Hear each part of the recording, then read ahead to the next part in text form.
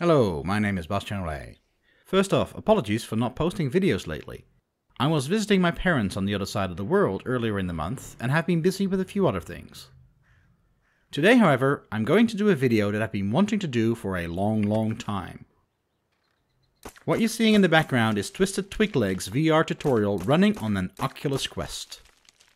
This is a very quick and dirty port that needs a lot of tidying up, but it shows Godot running on a Quest nicely. In this video, I want to run through the steps of getting Godot up and running on the Quest. Before we begin, I have to give a shout out to Fredia Huyokadao. I'm butchering your last name there, sorry man. All the credit goes to Fredia, who offered his Android knowledge and the Quest he has access to and made the Quest plugin work. I also need to say thanks to Oculus, who have provided me and a few others in the Godot team with Quests. Without their help, this video and the ones I hope will follow wouldn't be possible. When deploying to any Android device, you will need to install Android Studio, so that is where our journey starts.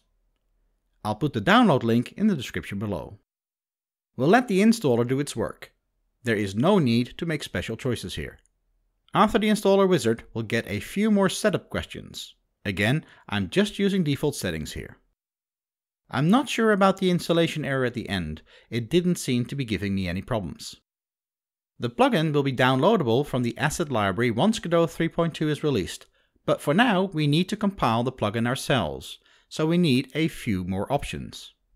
If you're watching this when the plugin is already available, feel free to skip over compiling the plugin. With Android Studio open, go to the Configure menu and select the SDK Manager. We need to install the NDK here. Make sure to accept the terms and conditions. We also need to install CMake, so we also select that from the list.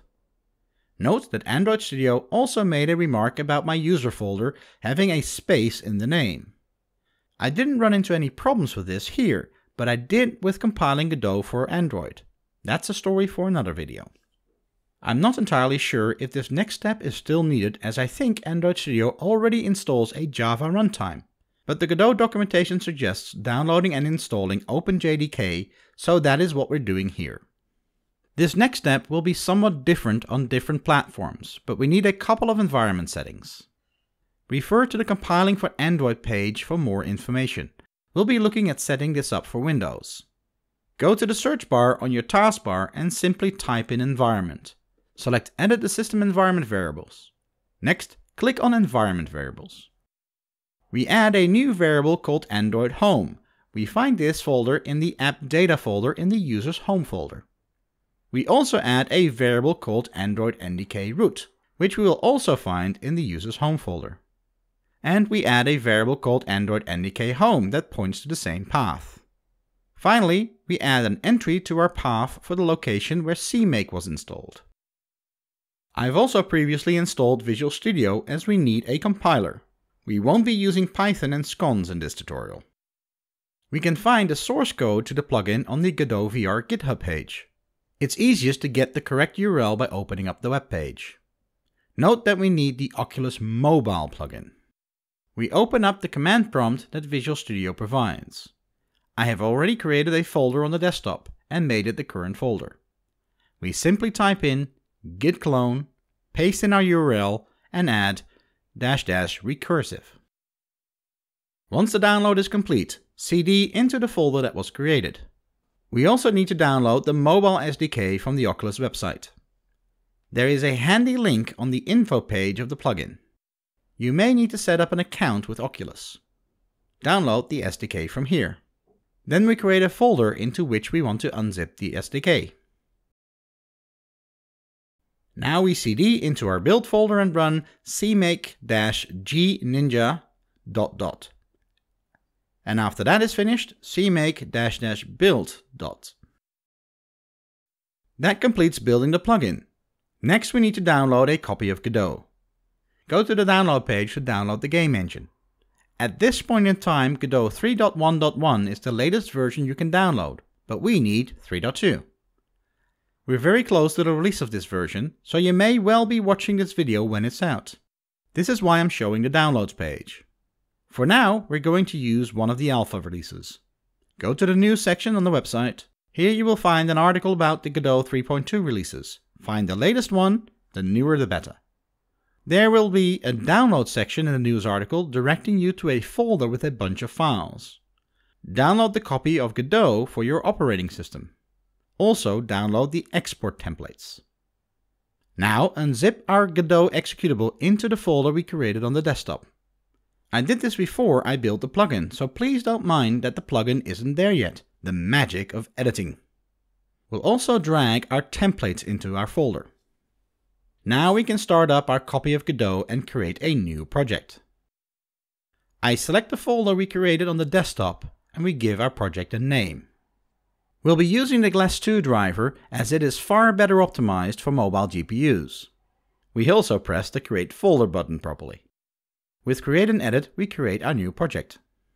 We create a new 3D scene. Soon after 3.2 is released, we'll upload our plugin to the asset library. Just search for Oculus. For now, we just find the desktop plugin. Instead, we'll use the plugin we just compiled. Inside of the demo folder, we'll find an add-ons folder that contains the plugin. We simply copy the entire add-ons folder into our project. We start by adding an AR/VR origin node to our scene. And we add an AR/VR camera node. I'm also renaming the root node to main. Then we save this scene. Next we need to set up our export, so we go to the project menu and select export. None are defined, so we use the add button to add an Android export. This immediately throws up a list of things we need to take care of. Before we do, we'll tackle a few settings. We need to change the XR mode to Oculus Mobile VR. And change our degrees of freedom to 6dov. The 3dov option would apply if you want to deploy it to a Go. 6dov means we support positional tracking. Next, we open the Editor menu and select Editor Settings. Scroll down to the Android section. We need to set up the first 3 settings if we haven't configured these before. First, we point to the ADB executable, which you will find in your user's app data folder. Next, we find our jar signer application. This one we find within our Android Studio installation in Program Files. For the last entry, we first need to create a key file. We simply copy the command from the Godot documentation page. And then select that file to complete our settings. We return to our export settings and see that we are still missing our templates. There is a handy link there to download them. Once 3.2 is officially released, there will be a download button right in this window, but for now we need to select the template file we downloaded previously. We now need to add a little bit of code to start our plugin. We use the AR/VR server to find our interface. And then if we find it, we initialize it. And if that is successful, we change our main viewport's AR/VR setting to true. Let's decorate our scene a little bit by adding a cube in it. And adding a light. Before we can run our project, we need to enable the developer mode on our Quest.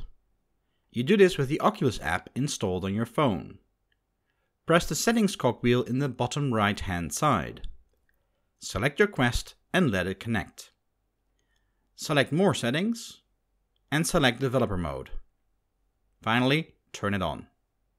Make sure your Quest is connected to your PC with the provided USB cable. In Godot, we can press the Android button in the top right to start our game. Very exciting!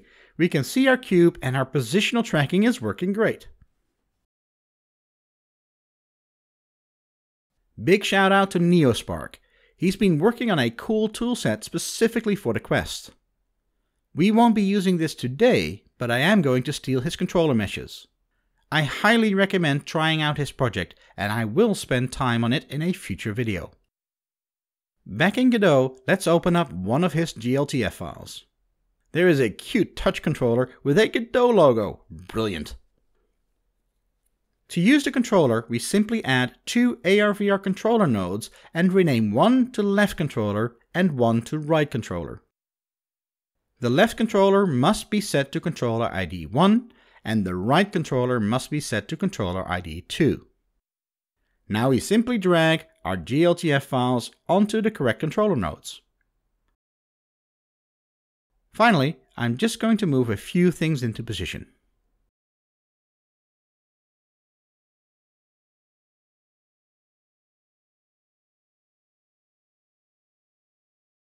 And there we have it. Our controllers work nicely.